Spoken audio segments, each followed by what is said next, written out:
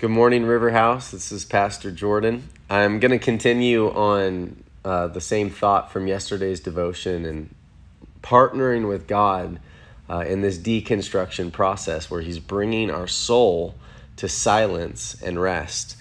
And our soul often protests this silence because silence is confrontational and it confronts the patterns of busyness and, activity that we do to busy ourselves actually keeps us from the rest and the peace of God. And so the next 3 days, today, tomorrow, and the next, going to talk about different activities that we can actually train our soul to come and rest through. And today I want to talk about worship. In John chapter 4, verse 23, Jesus says, "An hour is coming, and now is here, when the true worshipers will worship the Father in spirit and in truth." I'm sure many of you have heard that phrase before, worship in spirit and in truth. I want to break that down quickly. When Jesus says in spirit, He's referring to your and I spirit, not the Holy Spirit. Saying we'll worship Him in spirit. So we are spirit, soul, and body. Just a quick understanding of that. Our spirit is that which communes with God and experiences God's presence. Our soul is our emotion, our will, our intellect, and our bodies are the physical parts of us. All right, so Jesus is talking about spirit-led worship, which is not emotionally based, but is in response to beholding God. So our spirit communes with God, and our spirit is actually that which is to lead worship. We're responding to who God is. It's not a feeling. It's not a song type. It's not an emotional experience. It's a spiritual reality, right? And the spirit is unseen to our natural eyes. And it says that we walk by faith, not by sight. So faith, the spirit worship is accessed by and through faith. So Jesus is talking about faith. True worship is out of the spirit. It's done in faith of who God is. It's not done in feeling of who you feel like God is or what you feel like doing. It's about faith of who God is. So spirit and truth.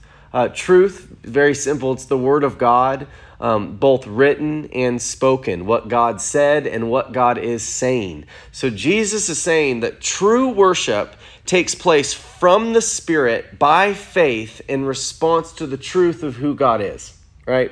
Simple. So we're to worship out of our spirit in response to the truth of God's word, meaning this: worship is an act of faith.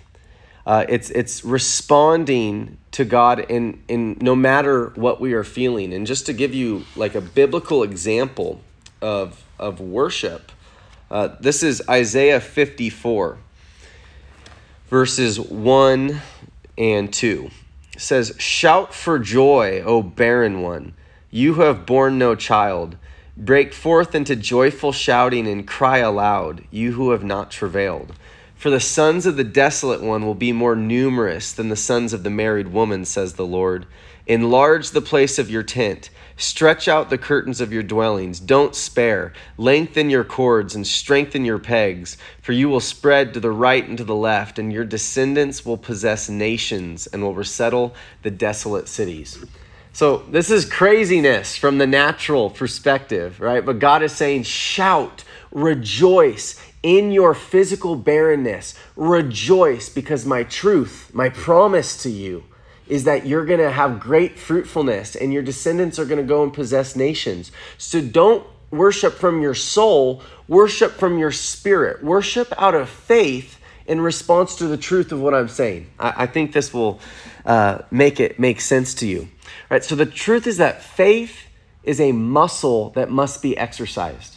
Right? Just like we go to the gym and we use resistance to build muscles, it is times of resistance like what we are experiencing right now. Circumstantial uncertainty, financial upheaval, jobs that are being lost. There are all types of circumstantial unknowns right now. There are all types of difficulty and resistance to your soul that is taking place right now.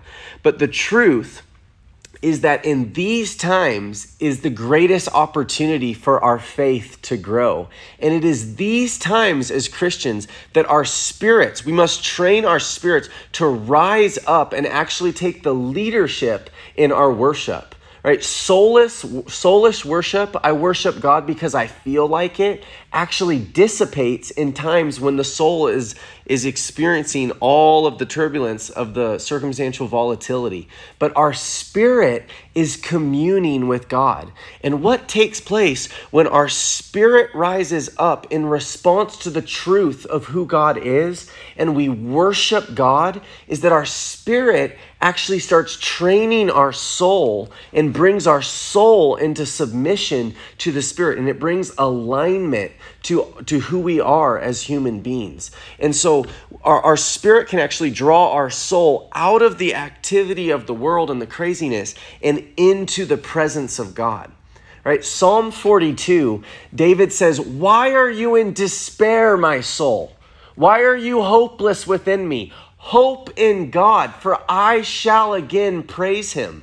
We're seeing this fascinating interplay where David's spirit is actually commanding his soul to come into subjection with the reality. He says, I don't care if you're feeling disturbed right now. I want you to praise God for the hope and the goodness of who he is. And so right now, these days, today, is a time for your spirit to rise up because God has not changed. He is the same yesterday, today, and forever. He is good, and he has never been more worthy of worship than he is right now. So it is time for your spirit to rise up, begin worshiping God, and train your soul how to respond in times like these. So I want you to put this to practice this morning, right? What areas are you being hit in right now? Is it finances? Is it job security? Is it your kids' schedules? Is it your health concerns? Is it family members? There are so many uncertainties. For me, I have a wedding that's planned in 6 weeks. I'm trying to buy a home for the first time and trying to figure out what I'm to navigate. There's so many things that this means for all of us, so many implications. But I want you to in those very areas of concern, I want you to go to the Word of God, to the truth of God, and I want you to get a promise from God, or just find the truth of who God says he is. You know, he says that he's Jehovah-Rapha, the Lord our healer. He says he's Jehovah-Jireh, the Lord our provider, right? And so right here in this area where you're being hit, where your soul is probably disturbed and experiencing emotional unrest, I want you to go to the scriptures, get a revelation, the truth of who God is, and then I want you to command your spirit to begin worshiping God. And I want you to spend this morning worship him. Don't worship out of feeling. Don't worship out of your soul. Rise up in your spirit and engage in the holy activity of worshiping the worthy King of Kings who has never been more worthy than he is right now.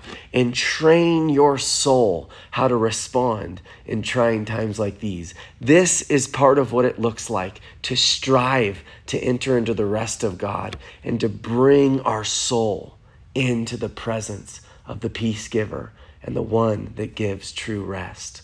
God bless you. Have a wonderful morning with the Lord, and we will see you tomorrow.